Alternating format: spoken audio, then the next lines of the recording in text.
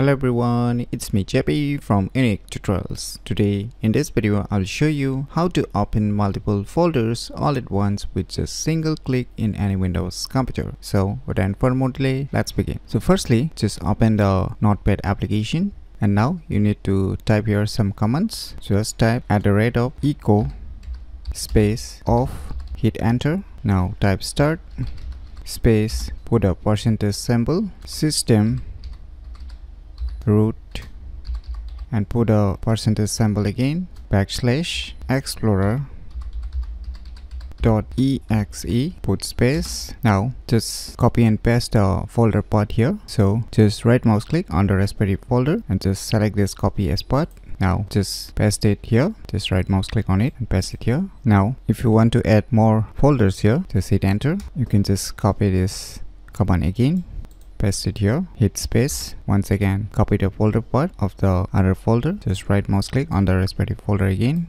select this copy as path, paste it here.